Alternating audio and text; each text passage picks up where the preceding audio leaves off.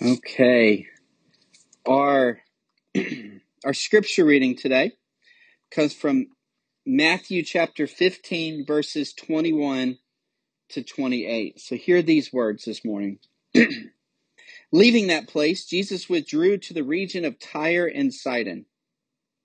A Canaanite woman from that vicinity came to him crying out, "Lord, Son of David, have mercy on me. My daughter is demon-possessed and is suffering terribly." Jesus did not answer a word, so his disciples came to him and urged him, "Send her away, for she keeps crying out after us." He answered, "I was sent only to the lost sheep of Israel." The woman came and knelt before him. "Lord, help me," she said. He replied, "It is not right to take the children's bread and toss it to the dogs." "Yes, it is, Lord," she said. "Even the dogs eat the crumbs that fall from their master's table." Then Jesus said to her, "Woman, you have great faith. Your request is granted." And her daughter was healed at that moment. And this is the word of the Lord. So this is a fun passage, isn't it? I mean, it really doesn't make Jesus out in the best of lights when you just look at it, when you just look at it like this. But so what's happening here up to this point? Jesus had learned that his cousin John the Baptist had been beheaded and he was died. So Jesus was trying to withdraw. Jesus was trying to get away from people so he could mourn, so he could have some time to just compose himself, to get himself back together, because he was in grief over John the Baptist dying. And everywhere he went, people kept coming to him. At the beginning of Matthew chapter 15, Jesus is tested once again. The Pharisees in the region he was in came up to him and were testing him about the law. One of the things that they were testing him about is they said, Jesus, your disciples don't wash their hands, as is the tradition of the elders. Notice it says, as the tradition. They're not trying to catch Jesus on breaking Torah, breaking the law, breaking the first 5 books that we know of in the Old Testament. They're trying to trap Jesus into breaking the tradition that has been set of washing their hands. And Jesus goes into this course. It's not washing your hands that defiles you. It's what goes into a person and what comes out of a person that defiles you. So if you think about it, Jesus is really talking about the heart of the matter. He's talking about why you should do stuff. He's talking about making sure that you don't just like ceremonially wash yourself to make yourself look good on the outside. He's more concerned with what you are on the inside. And he's also saying what comes into you can cause you to be defiled on the outside. So we have to ask ourselves a lot of times, what shows do you watch on TV most of the time? What kind of junk do we fill our heads with 90% of the week? And then, how do we treat other people?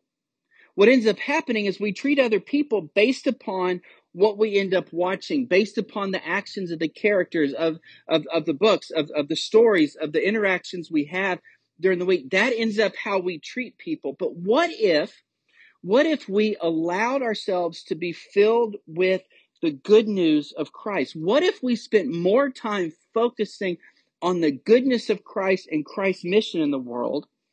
Would anything come out of us that defiles us? Most likely not. We would come to a place where we can exhibit and show more of the kingdom of heaven that's all around us. So it's not what comes into a person, it's what comes out. But what comes into a person influences how we act, because how we think is how we act.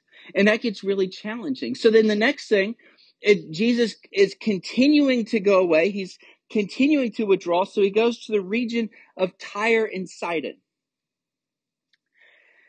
In the next verse, we hear this Canaanite woman come to him and say, "Lord, my daughter is demon-possessed. I need you to help me." Now, what's interesting is that this story is also recorded in the Gospel of Mark, but in Mark calls her a Syrophoenician woman. Now, this is just a side note. Matthew does this on purpose. Every gospel writer has an agenda. Every gospel writer has an intention. And when Matthew calls this person a Canaanite woman, Canaanites really didn't exist at this particular time, but he's showing these are the outsiders. These are the ones that that we're trying to expel, that get rid of. These are the ones that needed to be gone. And so Matthew is trying to show that an outsider, an unprivileged person is coming asking for help. In Mark, it's the same type of thing, but it's a different audience. So it's a Syrophoenician woman. Same story, just kind of different agendas and how they approach it. Now, Jesus is in the presence, and this mother comes up to him and says, "I need you to heal my demon-possessed daughter. She's suffering terribly." And Jesus ignores her. You know, how often in Scripture do we see Jesus ignoring people? Most of the time, when someone comes up to Jesus, it's he heard and he responded and had compassion upon the people. But this particular time, Jesus ignores her. It's the disciples that have to go to him and say, "Send her away." And Jesus says, "I am only here for the lost sheep of Israel." And then the woman, and then he looks at the woman and he says, "It is not right to," hang on, what does it say? "It is not right to take the children's bread and toss it to the dogs." Children's bread would be the Jewish people's bread, which is the teaching and the Torah, and toss it to the dogs, which is a kind of a way to explain the Gentiles, the non-people. And the Canaanite woman, the mother said, "Yes, it is, Lord." She said, "Even the dogs eat the crumbs that fall from their master's table." And that's when Jesus said to her, "Woman, you have great faith. Your daughter has healed you." The mother's heart was revealed in that moment. She probably heard a lot of derogatory stuff wherever she was. She was suffering because her daughter was suffering. She could have let all of that stuff influence how she approached Jesus and been more negative and been more demanding. But no, what does she say? She says, "Yes, Lord, but even the dogs eat the crumbs from the master's table." Jesus saw her intention. He saw her heart. He saw her faith. And what this reveals to us is that faith is not just something that's inward within us. Faith is an outward expression. We believe by faith that all this stuff is true, but how we act it out reveals where our heart truly is. That's why James says faith without works is dead. And so this woman changed Jesus' mind in that moment. Now, there's several interpretations that you can have here. I'm not going to tell you which one I think is the interpretation. I'm going to let you do it. None of these interpretations should influence how you believe or think about Jesus, but they all should help you understand from a greater worldview. There's several scholars that think that Jesus was just testing the woman, just to kind of see what she was going to say, how she was going to respond. And she apparently checked the right box and did the right thing. So Jesus said, "Because you answered correctly, your daughter is healed." Other scholars will say that Jesus was learning. And remember, Jesus was 100% God and 100% man. Because he was God does not mean that his man side, his human side, did not have to learn anything. Luke says that he grew in wisdom and stature. Jesus was continually learning. Jesus was always learning how to respond to people and learning about the region. And you notice he says, "I was sent to the lost sheep in Israel."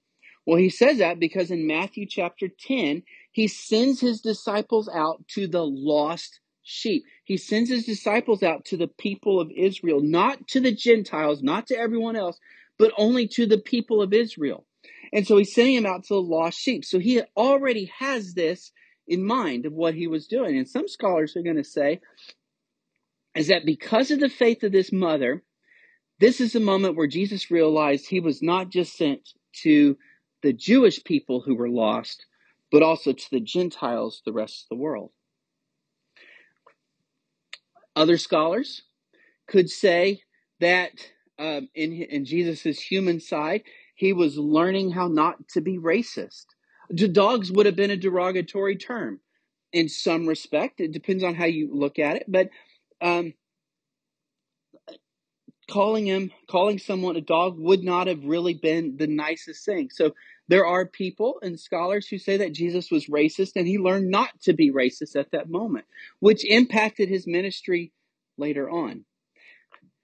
You can choose whichever interpretation you want on that.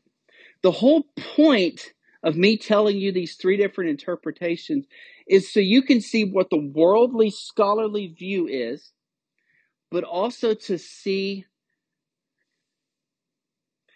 how Jesus also expects us to live in this world. You know,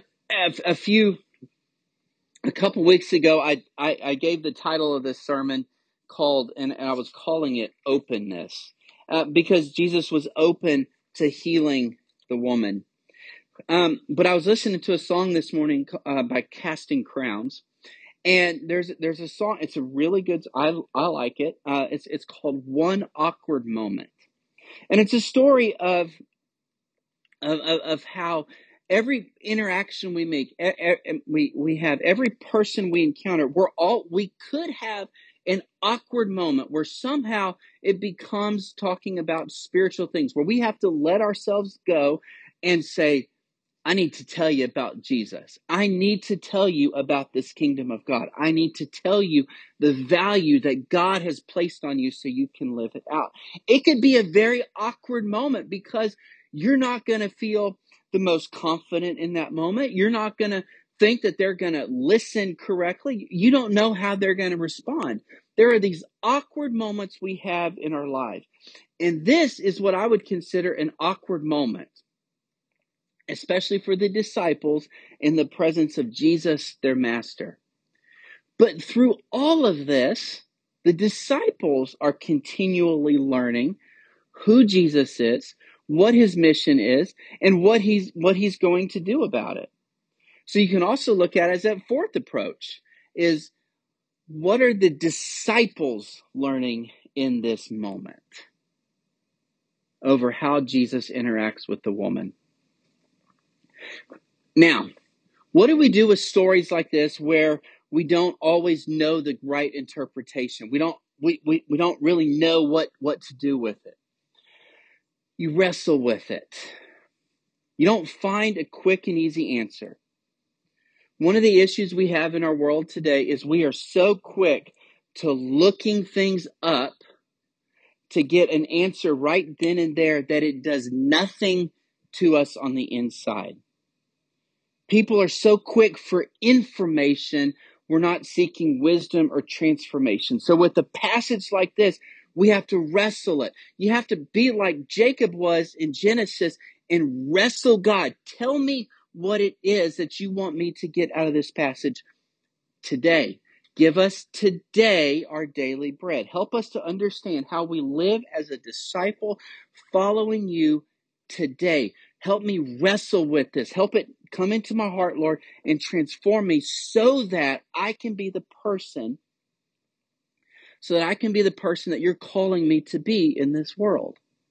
Wrestle with the text. Don't try to go for such a quick answer, because there's something really interesting. And as I was looking at this passage this week, as I was studying it, I was listening to it from a Jewish perspective, and there was something interesting in here. He was in the region of Tyre and Sidon. This is also the same place where Elijah met with a widow in Sidon, in the region of Sidon, in 1 Kings 17. She would have had, and when she saw Elijah coming, Elijah basically says, "Hey, give me some bread," because the Lord had already told Elijah that she was going to provide for him and give him the sustenance, and the food never went out, or the food never ran out. But the widow would have been eating crumbs to feed her and her son. And the word used for master would have also been something that people would have called Elijah. And so when Elijah was at the table and the crumbs fell down, the dogs would have come in and eat the crumbs from the table. So in essence, this mother could know her text, could know the story to tie it back into Elijah, back into the people of God, because yes, Lord, but even the dogs eat the crumbs from the master's table. So she's trying to say, possibly, that she has been following Elijah because she has been from the region where the widow and her son were taken care of, and we're told all about the good news of God through the life of the prophet Elijah. All of this to say, when we take time to truly look at the text and try to understand the history, you can see how everything in the Old Testament is brought to light and fulfillment in the New Testament. And when you look at it this way, there's much greater depth in the connection of the storylines. You can see how everything Jesus does is reclaiming Israel's place in the world. He is reclaiming what it means to be human. He is showing the world how Israel was supposed to be, yes, but how humanity is supposed to be. And because the woman knew their story, her faith was lived out. And Jesus saw that, and he responded in faith and healed her daughter.